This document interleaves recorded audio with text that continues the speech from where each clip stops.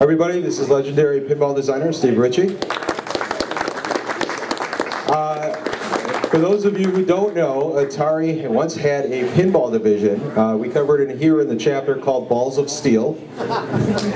And Steve actually got his start there. This is, by the way, this is your copy of the book. Thank you very much. Thanks a lot. Thank you. What we're going to do now... Remember, this is the legendary Steve Ritchie, whose boss told him he was not a pinball designer. I don't really know what he said. Can you pass that on to me? Yeah, he basically said that when you started your career, they gave you some flack. Your boss tried to say you weren't a pinball designer, and he didn't want you... Later. Actually, I went to Atari in 1974. I was employee number 50. I would say the greatest moment in Atari's history was the day Andy Capps came to our, representative from this bar, came to our office and said, "Hey, our Pong's not working anymore." So we went out there and, it's like, there were so many quarters in the game, and it filled the bucket, filled the cabinet, all the way to the coin switches, they couldn't move. That's what happened. And without Pong, the rest of it would not have followed. It was just a coin-operated hit on a mega level. Another thing that I think about when you were speaking of, about the computers, Kurt, yeah, BCS was really cool, but I think they really stepped it up. Like on the 1040 ST, I had one of those. I loved it. I had this many games on floppies. It was awesome. Anyway, I love that system, and I think they came up with it because other manufacturers' computers were nice, and there were some great games out there, and they wanted to make some great games also. But, other things that I remember. Wow. Okay. Well, let's go over how you actually... I don't know if anybody told you this story. When I went to work, I think it was, it was 1974, like April. I came out of the Coast Guard as an electronics technician. I was put right to work doing electromechanical work. I had some electrical experience and a little electronic experience, but fixing radar and LORAN systems and UHF radios, not video games. So they stuck me in the line. Every day, not every day, every Friday, okay, my boss, who always wore a white shirt, okay, and a tie and a coat, would bring in this tray wrapped with aluminum foil and place it on the end of the tech bench. And basically it was hash brownies, okay? So everyone in the factory, I mean everyone, even the people in the offices, but this is Nolan Bushnell, he was, it was actually a great place to work. We used to have a radio station called KOME, and they knew we'd be listening, and they'd make comments to people at Atari. Stereo everywhere you go in the factory. And their thing was like, "You've got cum on your radio, but don't wipe it off." Anyway, some other things that happened at Atari were, that was outrageous. I mean, it might be outrageous from a Midwestern standpoint. From the West Coast, it was wild. What was going on there, it was like totally insane. But as we moved from the first place on Lark Avenue out of Nolan's garage first, and then, they worked on everything for, 7 months before I got there, I think, pretty much. So I'm employee number 50. After 2 years of making things for them, I did that big orange test fixture that plays all the games. I did that, and I also did their burn-in ovens, like 100 boards at a time using bus bar, a 1/4 inch by 1 inch wide, and variacs, and now, what is it? Asbestos, shielded wire. I touched that stuff. God. Anyway, did that. They finally invited me to be in the pinball division. I was the second employee. The first employee was a guy they stole from Chicago, a guy named Bob Jonassy, who really did show me how to lay out a pinball machine, how they worked, and told me every day how we would never, ever build a successful pinball machine. It's just not going to happen. Every day he would tell us that. And he was kind of right. It took him so long. And it's like, we did everything wrong. Nolan wanted rotary solenoids. The rest of the world was doing linear, and they were working. Ours weren't working. They were horrible. The first 2 or 3 games were just, really miserable to live with. But finally, with Superman, we were able to convince Nolan that he should make games like everybody else does with linear solenoids. Other experiences, my boss would not let me be a game designer, so I kind of went to Nolan and said, look, I drew this up at my house and I really want to be a pinball designer. And he said, okay, Zach, you're a pinball designer. And he got me a cubicle and a drafting table and I began to work as a pinball designer. It was great. Do you have any other questions? Anybody about that era? Sure. Does anybody have any questions for him? Okay. What are some of the pinballs that you worked on? What are some of the pinballs that you worked on? Okay, my first game was Airborne Avenger. It's like, I don't know if you know who Roger Sharp is. He used to write a column called The Critics Corner. Airborne Avenger was a spell out on the game, and he said, wow, that's a mouthful. It's a lot of letters. It was ridiculous. It's like evidence of a punk who knows nothing trying to make a pinball machine. Okay. My second game was Superman, and it did much better. But they didn't build it until well after I accepted an offer to go to Williams in Chicago. And I had already manufactured Flash, I think, and Stellar Wars. That was out also. We were building both of them. And then Superman. It was kind of cool because I had, 1, 2, and 3 in the arcade, and right. Switch around. It was a once-in-a-lifetime thing. Did you have a favorite machine of yours from that time period? Say it again, please. Did you have a favorite machine from that time period that you did? No, I'm not in love with wide bodies. They're really, really hard to make play good. Superman played pretty good in the end. Other games, we got a little narrower, like Indiana Jones and Star Trek Next Generation, much easier to make a good game, with that width and that geometry. Okay. When Atari Pinball Division was closed down, was it something you could see coming? I was long gone. Okay. I got an offer to go to Williams for twice the money, but I had to pack up my life in California, which was a hard thing to do. In California, the weather's nice every day. Okay. On any day you plan to do something, it's probably going to come on. It's probably going to be a nice day, and you'll be able to, have your event or do whatever you want to do. It's hard to beat. I'm going to shut up after this, but it's hard to beat the ocean, the mountains, the desert, the lakes. It's just a beautiful place. It's sort of like, I don't know. I think a lot of people think they think it's LA, but LA is like the armpit.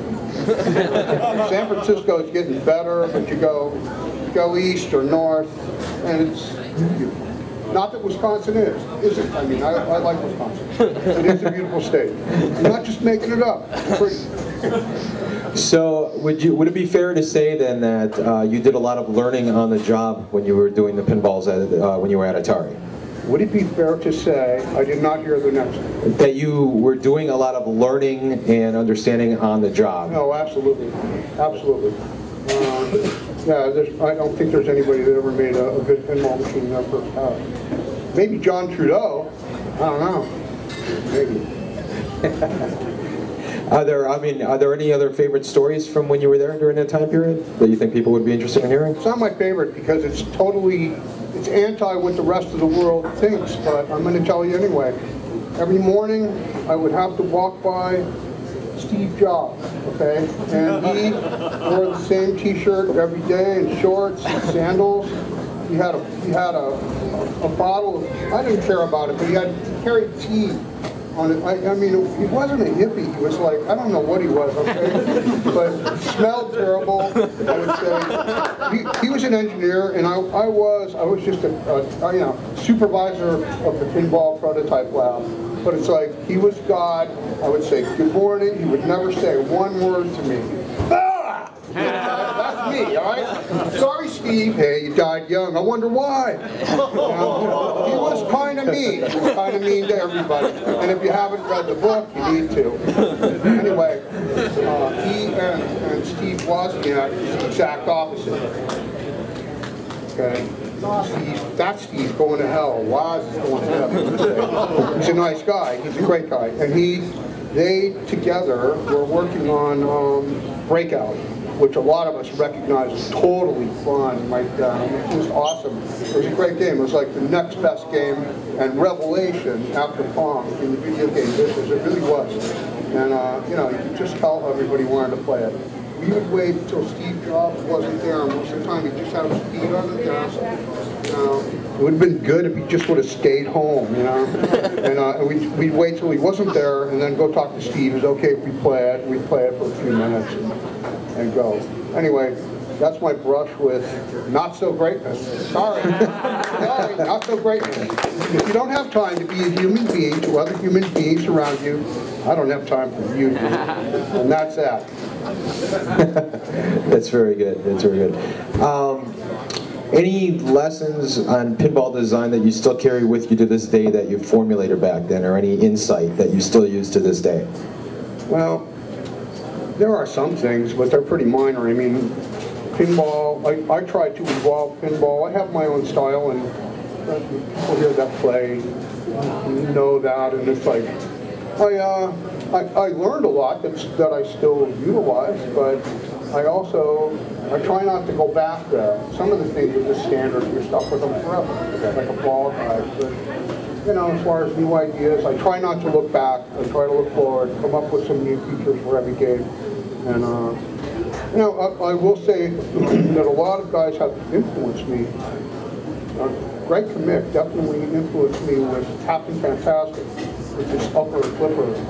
It didn't impress me with these two down here, the scissor flipper from the left, but the upper right flipper definitely, you know, influenced me into doing some stuff with Flash and other games where I had an upper right flipper, and maybe, you know, adding the continuous ability to loop and things like that. I have favorite games from every game pretty much. Well, how about the opposite side of that coin? Anything that you're embarrassed about from back then? You think, what was I thinking? What I'm embarrassed about? Yeah. Well, there's a hole on Airborne Avenger that you can't draw a straight line from your flipper to the hole. Okay? Like, I don't know what that is about. I never liked games that did that. It's like brain damage. And then another thing on Airborne Avenger, around that hole is a piece of metal, and the ball bumps into it and makes sure that the ball will not stay in the hole. And here every time. Unless you get really lucky and roll in at 0 velocity, then it might stay. So these are goofy things that you know, I never did that again. Somebody had to point it out to me. That's even worse. But I was 25 years old. Well, speaking of that Division 2, I mean, besides Eugene, who you obviously still talk to, do you run into anybody else from back then? Keep in touch? I see Owen Rubin, I see Howie Gelman, I haven't seen Ed Rotberg in a while. I haven't spoken to Ed, video game guy, great, Asteroids, Ed Log. Yeah. Lots of guys. Thinking about, I've seen Steve Bristow in the last 2 years. Okay. Al Alcorn once they came to a pinball show, and I'm still tight with a few people there. Other guys that I worked with, like I had a friend. Okay, we both worked at Atari and played in a band together. And in the morning in his band, he'd tell me to join on the way to work. At break time, join. At noon, go out to the band. 2 o'clock break. Hey, all right. Oh, rough work. 2. Okay, then we go to band practice and it'll be all night. And the guy could play bass, incredible. I don't know how he could stand all that THC, but he did. I guess he didn't feel it. I don't know. Okay. Does anybody have any other questions? Yes. What was the project or the moment when you realized that you were going to do this for a living and for, you know? It was Airborne Avenger because I knew I could do it, you know. I just didn't know how all the way. And but with Superman, I thought, well, at Superman I did 4 Whitewoods on 4 different prototypes because I couldn't get it. I just couldn't get it right. But the 4th one was good, and so it kind of rocked from there. And then we started experimenting with, you know what an Echoplex is? It's like 4-man's echo unit. Has a tape loop and change the distance between the heads and change how fast it is. slap back. So one day I brought that to work and I just hooked it up to our audio system on Superman, and it was continuous sound. It was like cool, you know. I don't know. I thought it would be great. This feels good. If it was more controlled, it would be cool. They hated it, but I went to Williams, and Williams. They let us do it, and it was on a game that sold almost 20,000 machines, and the first background sound kind of built up and pitch and everything. I don't know, it was an exciting thing then. And the flash lamp was invented for that too. Anybody else? That was your chance. Okay, that's about all we have time for then, and I want to thank you very much. Hey, thanks a lot for asking me to be here. Thank you.